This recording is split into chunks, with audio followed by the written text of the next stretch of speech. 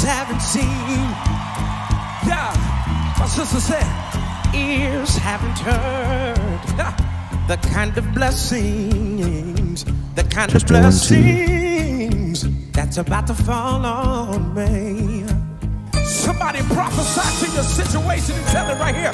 Said victory is here. Guess what it did, Faith City?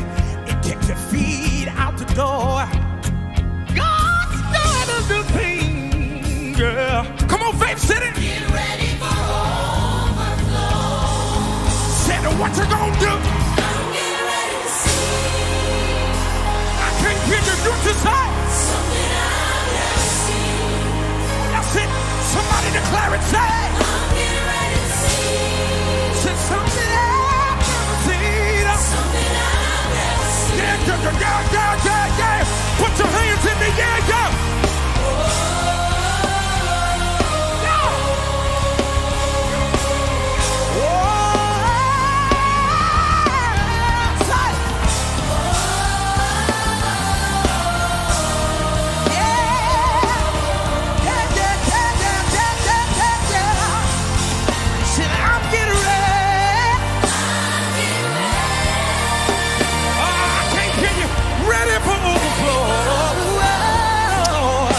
Good morning, good morning, good morning, good morning, people of God. Good morning, good morning. What's up, everybody? One more time. City.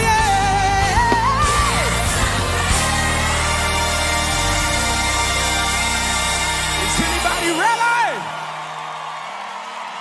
Okay. I'm so sorry, Pastor Tim. They're saying there's a Johnny Mac on the line for you. I don't. Will call me right. Pull him up. Come on, pull him up. Jonathan, can't you see I'm busy? Hold on. Tim. Listen. What does he do, y'all? Said he takes the pain. Away. Said everything about you, yeah. Covers it, yes, see that. Hey.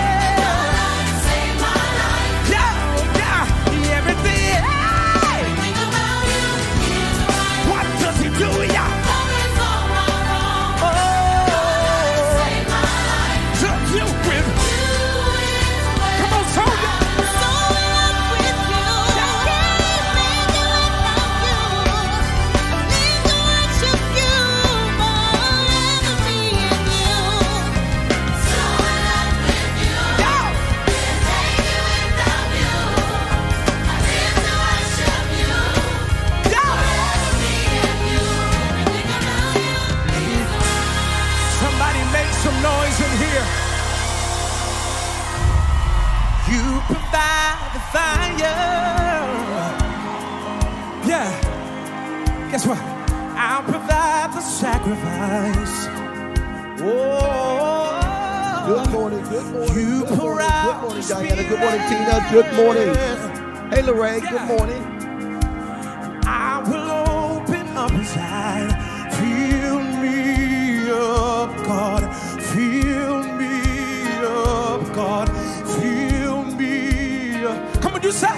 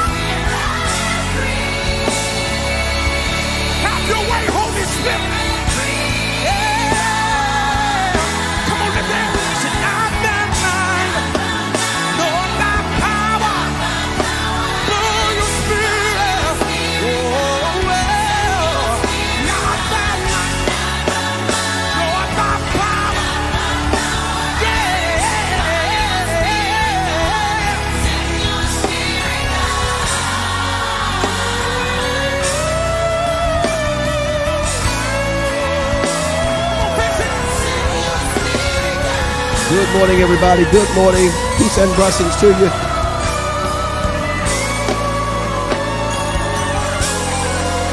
For the Spirit of the Lord is here. I need. What's up, everybody? Peace and blessings to you on this, what is this? Tuesday morning, January the 17th.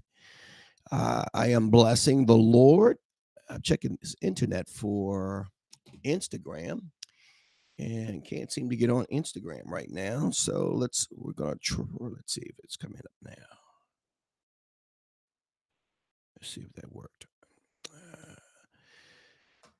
Good morning, everybody. It's Tuesday, January the 17th. We are heading for a new series of devotionals that we have termed this morning, No Need to Run Away. No need to run away. No need to run away. Write that in the chat this morning.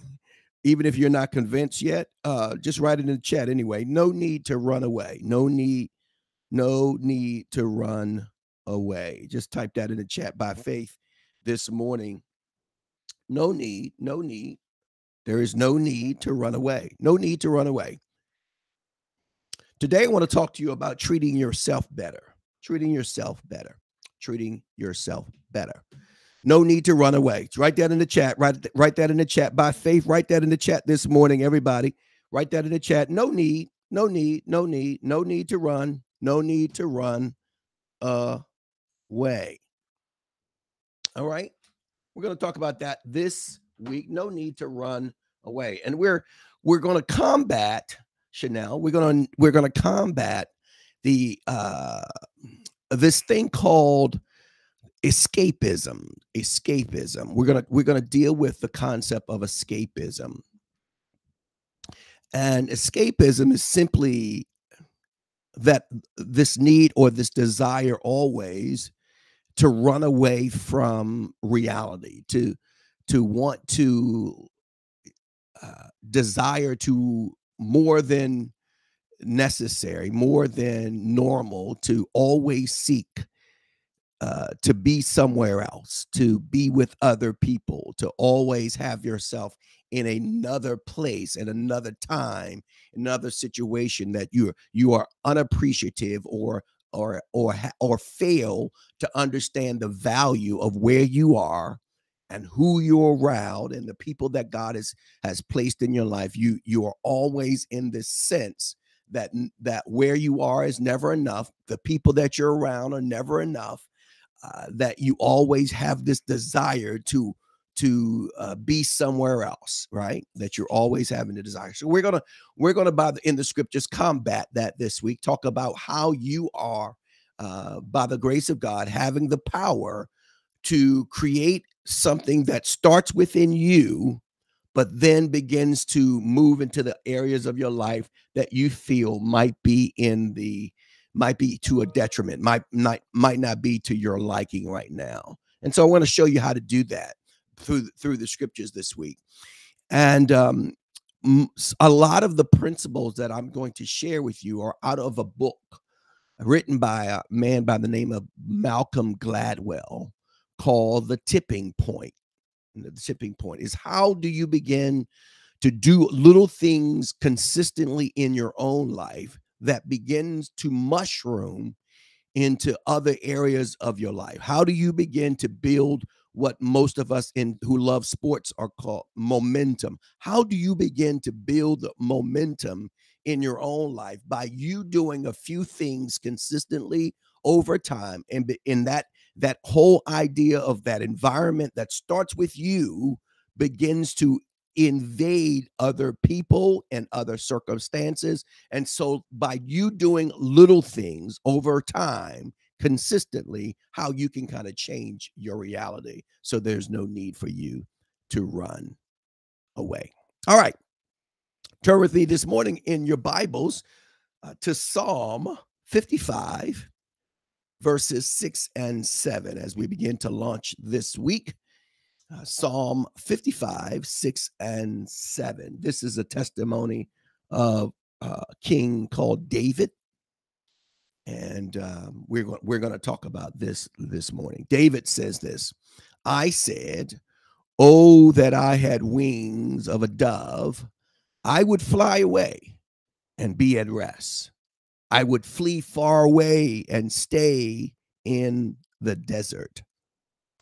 David here, for most of us who even may not even like scriptures, can sympathize or empathize with David here.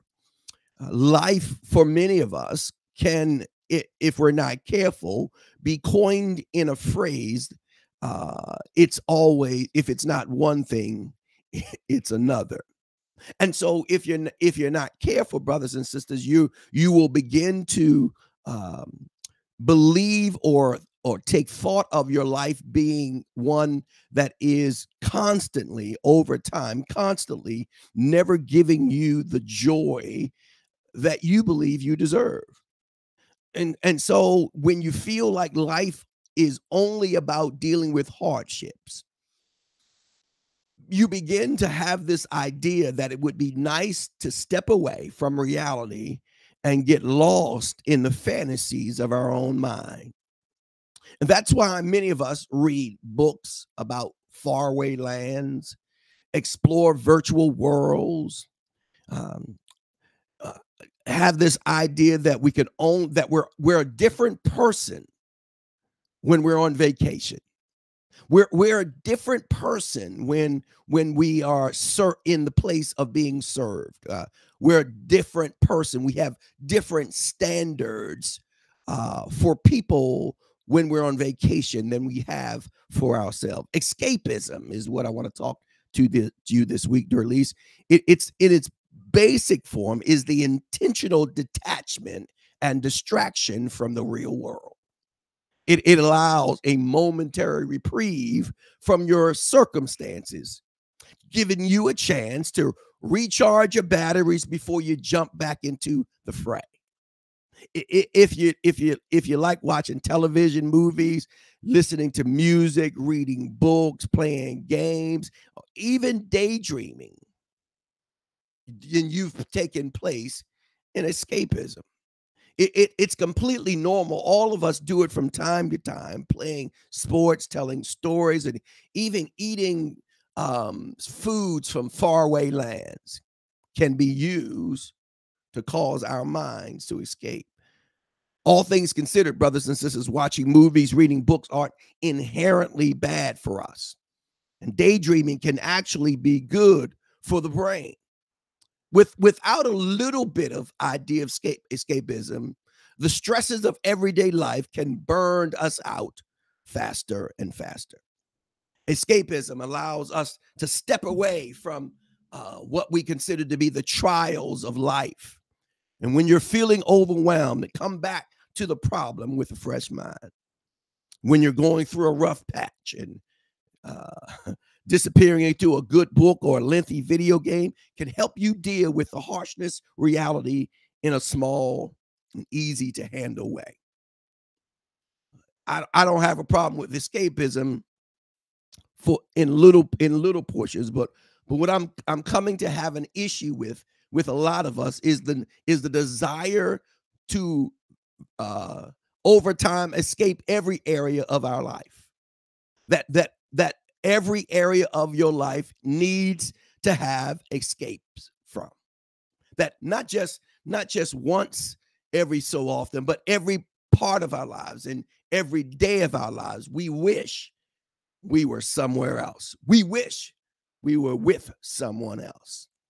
This is a problem, brothers and sisters, that I believe the enemy has sunk in our hearts to believe that our problems, again, what we talked about last week, our problems are out there. And so there is where we need to fix all of our problems.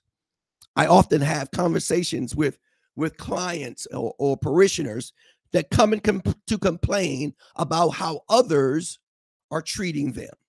Pastor, you don't know how sister so-and-so is treating me. Or what they say is everyone around here, everyone in church, everyone in my job, everyone in my neighborhood treats me some kind of way. Sometimes it's a mom and a dad. Sometimes it's husband and wives. Sometimes it's friends and family. that treat you terribly, and you can't wait to get away from them so that you can find rest. But what I've discovered, brothers and sisters, is that, write this down real quick, is that oftentimes the trials and the tribulations that you face and your desire to run away from your reality comes as a result of us holding other people to a higher standard than we hold ourselves. Let me slow down, break that down. That oftentimes the trouble that we have is that we have higher expectations that other people treat us better than we actually treat ourselves. Now, I'm not talking about whether or not you're going to treat yourself to a new car or treat yourself to a brand new house. I'm not really talking about that. I'm talking about the day-to-day way you hold yourself in high regard and expect that because of the way that I handle my life, I then implore or create influences so that others can treat me better. Can I clue you into something? I've talked to someone just this past week, and they were telling me that around this area, I live in the DMV area around Washington, D.C., and they said, Pastor, what I've discovered is that when I go into restaurants, I seem to always get bad service. They said, I seem to have bad service no matter what restaurant I go to. I seem to be receiving terrible service. And I turned it around and I said, you know what? I've lived in the DMV all my life, and I can count on one hand the number of times I have received bad service.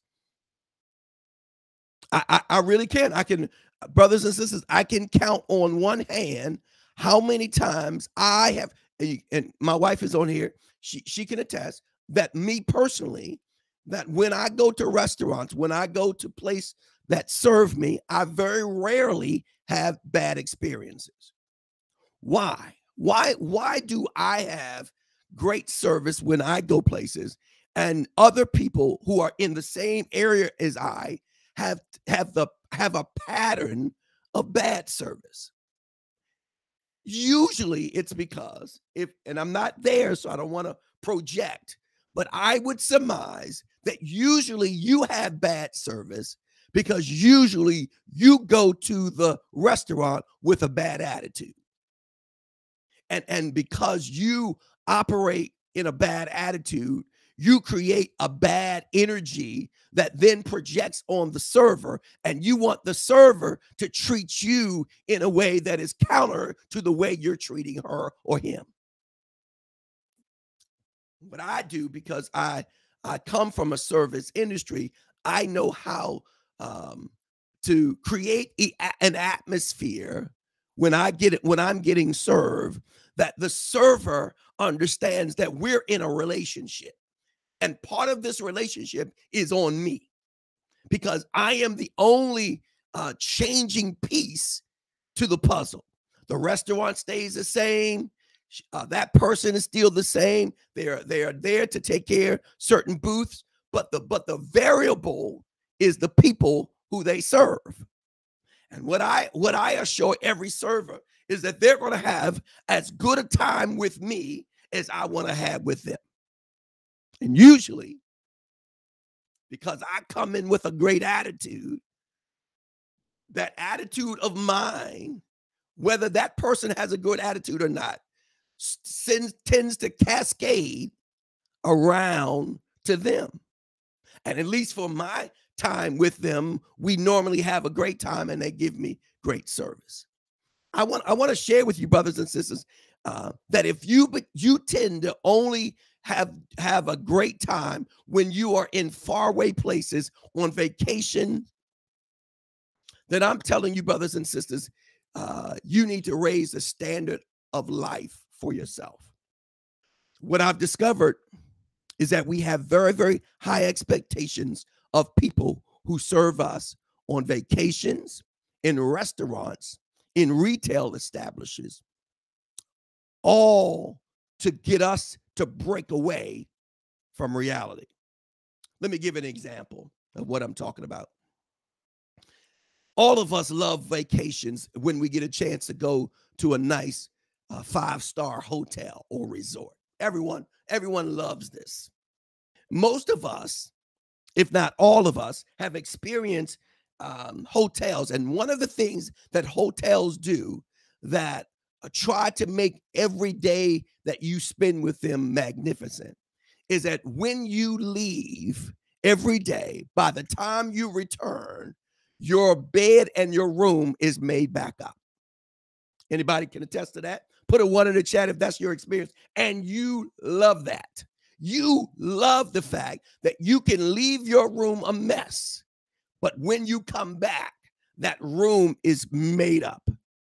In fact, let me know if this is you, Tangi, that if it is not made up, you are disappointed and somebody's going to have to answer to it. Because of how you feel when that bed is made up and that room is clean, when you come back after a day of riding on games or doing whatever you do on vacation, when you come back to your hotel room, there is an expectation that you want that room to make you feel good again.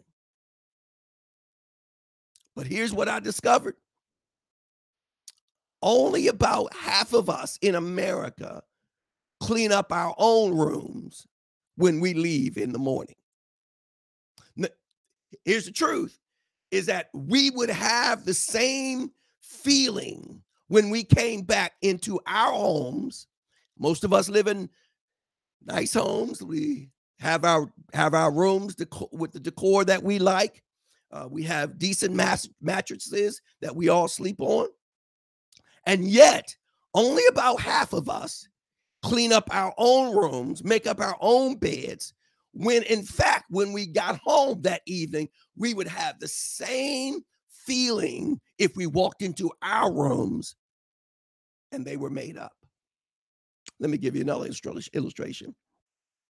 If you've ever rented a car, you know that rental cars normally are vacuumed by the time you get them, and they smell nice, right? They know that when they rent you a car, that your expectation is that you're going to be driving in a clean car that smells nice. And your expectation is if you get in one that is not clean, you're giving that car back. However, would it surprise you to know that only about 14% of Americans clean their own cars at least once a month? Would it be surprising to you, brothers and sisters, that we have an expectation every day, but we don't have that expectation on ourselves? We only have an expectation of those we pay money to make us feel better. Yet, brothers and sisters, we do not have an expectation for us to treat ourselves better every day. We pay others to make us feel better, but we can make ourselves feel better free. David in Psalm 55 is going through a tough time. Most theologians say that this is the time when he is exiled. He is either talking to God in prayer about a friend who has betrayed him, or his son Absalom, who has caused him to be in exile away from his throne and in a form of total betrayal. David says, "Oh, that if I had wings like a dove, I would fly away and be at rest. I would flee far away and stay in a desert." David is letting us know that his reality is not what he wants. And so he intends, at least he wishes, that he could run away. But the problem that I have with David is, in my estimation, doing a little reaping what he sowed. You see, David himself, throughout his life, had an occasion to over and over again experience betrayal, selfishness on his own side. You know the story of Bathsheba and him causing his servant, his friend Uriah, to be killed. But David continuously had a problem with women. And so much so that when David got old, the way that his people knew about his proclivity for women, that they decided that when David got old and nothing else would satisfy David, they decided to find a pretty girl to slide into the bed with David. And they said when David did not react to this young lady, they concluded that David was dead. My brothers and sisters, I'd like to share with you that there are things that you can do in your reality that causes you to enjoy your reality a lot better, and begin, as a tipping point book shares, begin to cascade and set a momentum for the rest of your life. Here's what I want to give you: 5 things I think happen when you start to treat yourself better. When you start to take little things, do little things consistently, and start to feel like that home, that reality, that your marriage, that your situation, that your kids, that your relationships, that the things that you are experiencing right now and going through, that in fact they're not always bad, and that you don't always need to run away to Bora Bora, to Bahamas. And have you ever talked to people who will go to the vacation and they'll say, I did not want to leave. I just didn't want to leave. Usually it's because you love the fantasy of away instead of doing little things to change your own realities at home. So let me give you 5 things I think happens when you start to invest in yourself. When you start to do little things, clean your own car, clean your bathroom, not the bathroom not the powder room that the guests see. I'm talking about the bathroom that you experience, that you stay with, that you deal with. Clean your own room. Make up your own bed. Clean your own car. Vacuum your own car out. You know, do the little things that you want to be done to you as a customer. Well, treat yourself that way. Here's what will happen, and I believe that you and I will begin to see things operate differently in our lives, or at least we would have a different experience about our reality. Number one, you will change how you feel about yourself. You won't only see yourself as the receiver of good things, but you'll also start to see yourself as the contributor, maybe even the initiator of good things happening in your life. You're not just sitting back waiting for people to treat you a certain way. No, you're treating yourself in a way that begins to send the message to other people. Have you ever gone to somebody's house and you see when you walk in their house that all of their shoes are kind of stacked in a place? They're giving you the impression that they don't walk on their carpets. Right. They're sending you a message, not by what they want you to do, but by what they are all doing. And so you begin to ask, should I take off my shoes? Because they have created an environment that says that they don't walk on their own carpets. Right. Most of us walk on our own carpets and then get mad when other people do. You will begin to feel good about yourself and how you feel about yourself when you start to take little things to say, I'm going to take care of myself. I'm not talking about big things. I'm not talking about go to the spa, buy myself a purse. No, I'm talking about cleaning the purse that you already have. Just cleaning it out, organizing it. All right. Number 2. What you will discover is your right now in present productivity will increase. That things will be, you will go further, faster when you start to take little steps to stop daydreaming about your next vacation and you start thinking about creating a Shangri-La in your own space. Yeah. That you can have little like wonderful realities in your own space. I guarantee you, do this for me. Even if you don't do this on a regular, make up your bed today before you go to work. Make up your own bed. Even if you're going in your office and you're working from remote, just make up your bed, clean your own space, and close the door.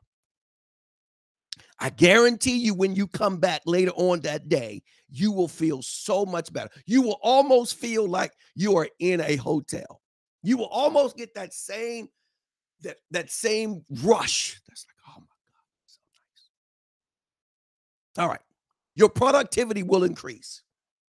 You will do things faster with more motivation when you begin to look out for yourself. When you begin to have an expectation of yourself that is as great or greater than those you have for others.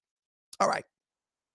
Number 3, your personal standards will rise. Yeah, it really will. That you will understand that the expectations that I have for myself will stand up. That I recoil when people curse at me. You know why? Because I don't curse at me. People will get a sense as to how to treat me because they will know how I treat me. You won't dirt up my car because you're going to walk in my car and see that I don't dirt up my car. And even if the tipping point will say, even if they do, if you clean it up immediately over and over again, you will send a message that this is not, that this is not the environment where you are just going to mess up my place. That as soon as they mess it up, you clean it up. What you will discover is over time, your standards will rise. That's number 3. Number 4, you will develop more of your own potential. You will understand that you, within yourself, have the ability to put a smile on your own face. You will be surprised as to how often you can make yourself laugh. You will stop having to pay thousands and thousands of dollars for people to make you feel good about you. You will understand that you have the potential to do little things to make yourself happy. If you're putting pressure on your spouse or your boyfriend or the potential of your girlfriend to make yourself happy, that's too much pressure on other people. You have the potential. Take yourself to the movies. Buy yourself a nice thing of cologne. Give yourself some flowers. Set precedents in your life of your ability to put a smile on you. I'm preaching better than y'all saying amen. You can put a smile on your own face. Don't leave that up to anybody else. All right. Those, I only have 4 things to give you. So that's what we're going to talk about this week. We're going to talk about how do you begin to create this reality that starts to blossom right where you are, right where you are. I think if David had spent less time wandering, hurting other people, not taking care of his own business, not taking care of his own family, then he would have set himself up so that he wouldn't need to fly away. But if you create mess in your own life, you're going to attract mess. If you are weird acting and strange acting about how you treat yourself, if you allow people to, I don't want to say it that way, people take advantage of people who are taken advantageable of. And I don't mean you're getting nasty and mean. I'm saying if you are well groomed and look out for yourself and treat yourself nice and speak well of yourself, and because if I speak well of myself, I'm gonna speak well of you, and I'm gonna greet you with a warm regard. I'm gonna walk around with a smile on my own face. You will attract that back to you. You will testify. I'm a testimony. And so this week, we're going to dive into the things you can do in your own home, in your own car, in your own job, with your own family, in your own friends, that you can do to create a tipping point that will change the trajectory of the place you call reality. All right. That's where we'll go this week. Invite your friends, all of your friends who spend all of their money on vacations and they can't wait to get away. They can't wait to get away. Yeah. I love vacation. I don't mind to take a vacation. But even if you go away on vacation 2 weeks of a year, you got to spend 50 of those weeks in reality. Right? Why don't we do a better job of creating the majority of the time that we have to spend away from the Bahamas, Jamaica, wherever you like to go, and start bringing a little Jamaica home? All right. Let's pray. Father, thank you for the grass withers and the flower fades, but the word of our God shall stand forever. And so, God, I pray now that you would open our eyes, that we may be able to see that there is more with us than against us. God, cause your grace to explode in our lives, that this doubt and this need to get away, fly away, look away, that we're only smiling, that we're only laughing when we're away, or we're in someone else's car, or we're driving, we're eating someone else's food. No, God, help us to pull in the reins of the joy that you have provided for us in our now. Bless you, Lord. We thank you, Lord, for you said that we would have perfect peace whose mind is stayed on you. So, God, help us to enjoy our now, to help us to enjoy the space that we're in. Help us to enjoy the place that we call home. Help us to redeem the time and to wake up every morning with joy, with the joy of the Lord in our hearts. Cause us to take your word of God and let it become a scalpel into our heart, removing, God, cutting between the bone and the marrow, the intent of the heart. God, show us your will and your way, so God, that we may be able to enjoy this life and have it more abundantly. Thank you, Lord. We leave ourselves open and vulnerable to the Holy Spirit to lead and guide us into truth, so that we will be the better. I've come against the spirit of stubbornness, God, in the name of the Lord Jesus Christ, of complacency, God, God, I pray, God, that you would use the Holy Spirit to convict us and to challenge us by your grace, and full, and in some people's eyes, transform our minds to believe that we will see the goodness of the Lord in the land of the living. Do it for your glory, Lord, that your people's countenance will reflect your grace in our lives, that our faces would show up and reflect the goodness that you've given us now. Thank you, Lord, for all of your goodness towards us, and we'll be careful to give your name the praise. It is in Christ's name we pray, and we thank you, and God's people say together, let it be so in my life. God bless you, brothers and sisters. It's time. It's time. We love you. Have a great day in the Lord. We'll see you tomorrow morning if it's the Lord's will. Bye-bye.